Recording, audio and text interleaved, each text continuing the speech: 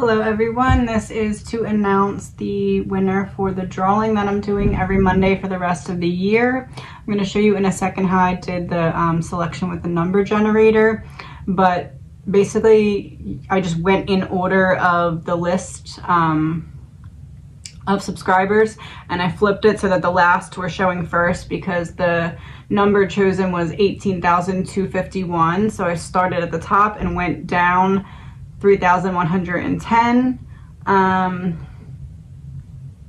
and D.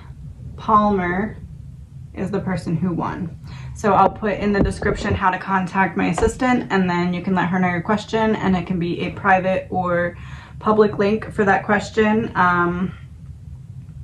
If by the next following Monday the person from the week before has not emailed Brooke yet, then I will add that second winner to the next week. So if D. Palmer does not email Brooke by next Monday, then next Monday 2 winners will be selected.